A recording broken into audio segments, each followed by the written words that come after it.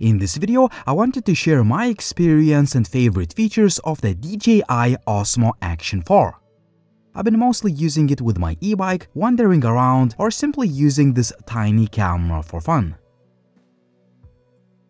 First of all, a quick unboxing. I have the Adventure Combo, biking accessory kit, and ND filter set. The Adventure Kit comes with 3 batteries, a battery charging case, an extension rod, 2 locking screws, a protective frame, curved adhesive tape, a few adapter mounts, a lens hood, USB Type-C cable, and some paperwork.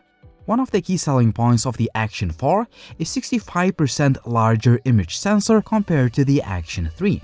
In theory, it should increase dynamic range, exposure latitude, and obviously low light performance. Other key camera specs up to 4K 120 FPS video recording, 155 degrees field of view, and f2.8 aperture lens.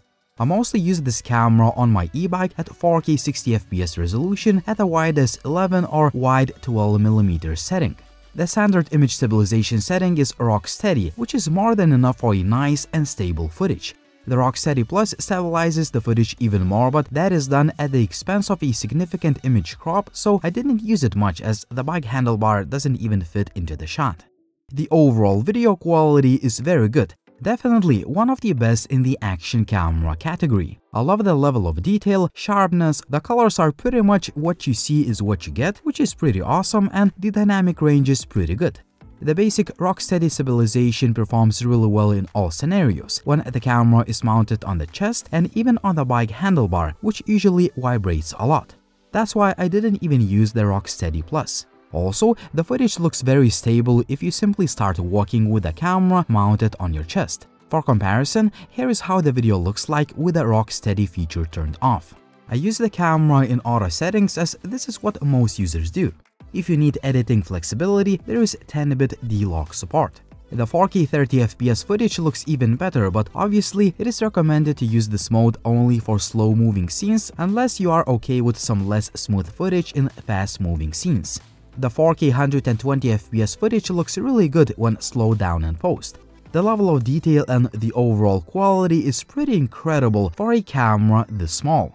If you plan on using the Action 4 for vertical video, simply use the camera with a protective frame to attach it in the vertical position and start recording. The device automatically switches to vertical video recording mode.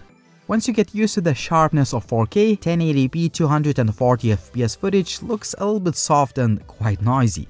For me, 4K 120 FPS is more than enough for slow motion, and I recommend this setting to most users for the best image quality.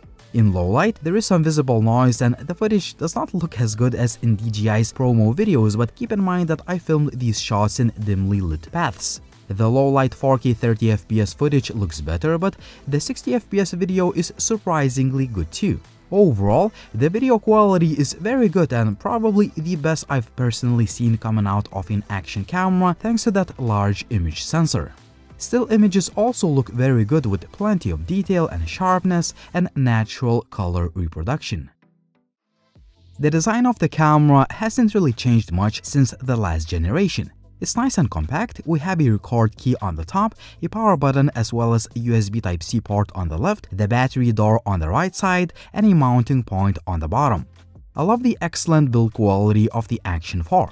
The device feels robust and built to last, and it is waterproof up to 18 meters underwater without the case. The magnetic attachment system is still one of the best I've used.